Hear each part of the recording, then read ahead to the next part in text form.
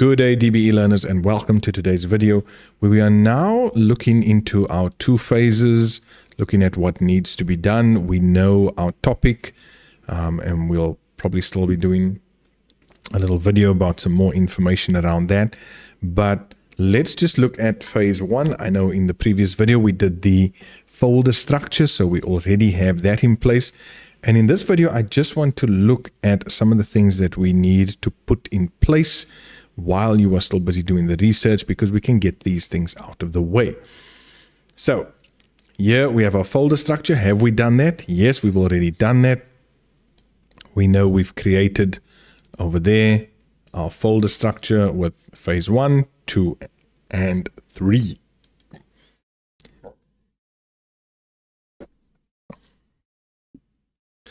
Now, in the next section, they say to us, create a report. Now, this is going to be in the form of a Word document. Now, are we in phase 1? Yes, we are. So what you can already do is just have your phase 1 open there. We can then go to Word, and I'm just going to open that. And I'm going to just save a blank document. And I'm going to save it as phase 1 working document. So phase 1 working document. And I'm going to save that onto my desktop. And I'm going to save it into that folder.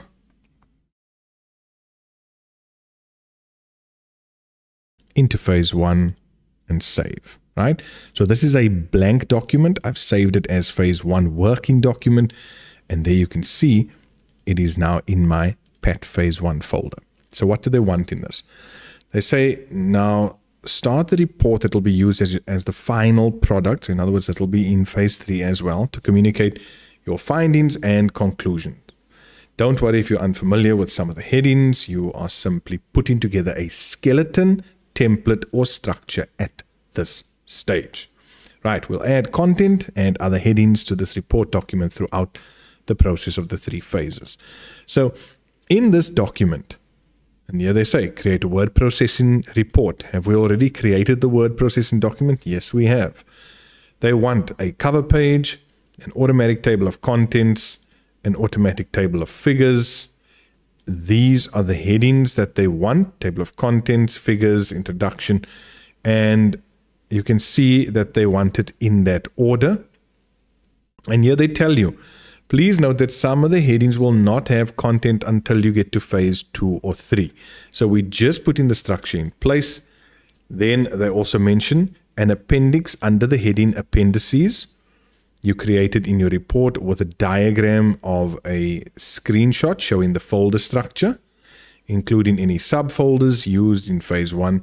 Give it a suitable heading such as folder structure and paste the diagram or screenshot in this appendix. Okay, so you'll have appendices, and then under appendices, you'll have maybe appendix A with that screenshot of your folder structure. I'll show you how to do that. And then also an appendix with a declaration of authenticity that will be used during the phases. Okay, let's see what else they tell us. Apply the word processing skills you've learned to produce a professional looking document. So that's with regards to your formatting, all of those things. Take note of the style guide in appendix B. So let's just go down to appendix B and see what they're telling us in terms of the style guide. Here we go. So they mention on the cover page and the headings, use appropriate content controls. Text should be typed in appropriate sizes. This should be the only page, the cover page, on which a page border is used. So they don't want page borders on the other pages in your document. Avoid arty borders and backgrounds. Do not use word art or text art. They don't want you to use that. If a picture is used, the picture should be appropriate to the topic. Headings, the font used should be easy to read, for example. So they're not saying you must use these two, but they're giving examples. The font should vary between 12 to 18. So a minimum of 12 points in terms of your size, and 18 being the largest. Okay, please take note of that. Please take note of that. Ensure the headings stand out clearly from other text. Use heading styles where appropriate to ensure that the headings are formatted in a consistent way. So folks, do you see? This is what I keep telling you. Everything is in the document. You just need to take the time to do some reading. All right, so this is what we need to do. We now have our document, and so in today's section, I'm just going to look at the cover page. Okay, so let's go. And what are we going to do? We are going to insert, and there we have cover page. Now there are templates built in, and you can use any one of these. And let's just say I'm going to use this one. I'm going to click on integral, and there I have my cover page. Now you can see that I have sections here where I can add a name, etc. But let's look at what is required. So they say a professional looking, well-structured, custom designed cover page using appropriate content controls. Okay, so if you want to, you can change this picture to something more sort of AI related. Okay, so I can just right click on the picture, and I'm just going to go change picture, this device, and let's say we do that. Okay, so now we've changed our picture. Okay, custom design cover page, and they want us to have your name and surname. So let's just put in here John Smith. Do I have that? Yes. The name of my school. Maybe I'm going to put in here St. James High School. I don't even know if there's a St. James High School, but I'm just putting that in. Right. So I've got the name of a school, the subject name, and the pet topic. So you'll put your pet topic here, and it's going to be ethics in AI. Please, I'm just summarizing everything. And the subject name, I can put that here. Computer applications technology. Okay. Then they say a content control for the abstract. Now, is there one here? Yes. And I have a video that actually takes you through the abstract itself, what it is, what you should be typing in there. So you can go and watch that video for this section. However, this is now the cover page. I'm done. Right? Did they say I need to change like the background and do a whole lot of changes and, you know, add tons of colors? No. What was the requirement? My cover page, name and surname. Got it. Name of school. Subject name and pet topic. And you can put in, if you want to, computer applications technology grade 12, whatever you want to do, a content control, and that's done. Now, let's go to the rubric. And I'm going to do this every time in these videos to make sure that we have everything we need.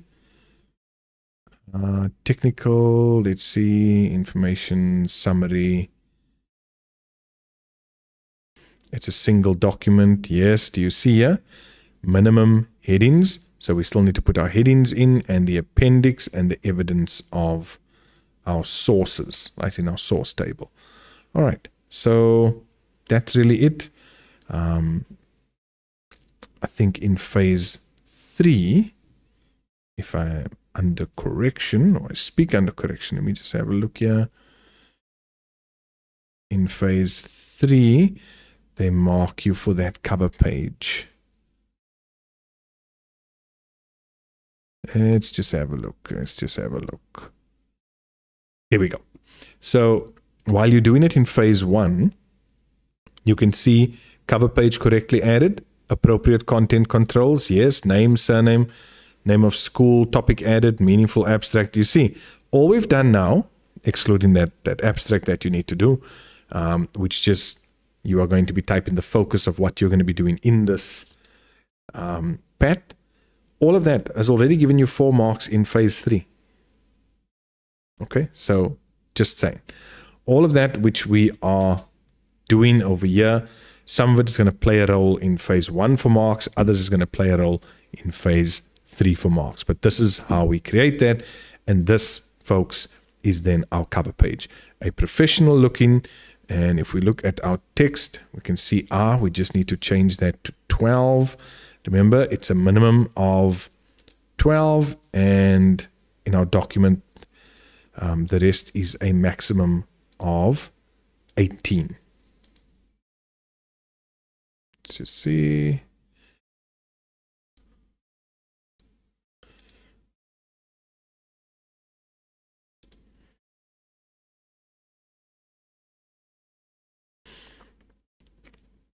So in the rest of our document, it's going to be a minimum of 12 and a maximum of 18 in terms of our font size.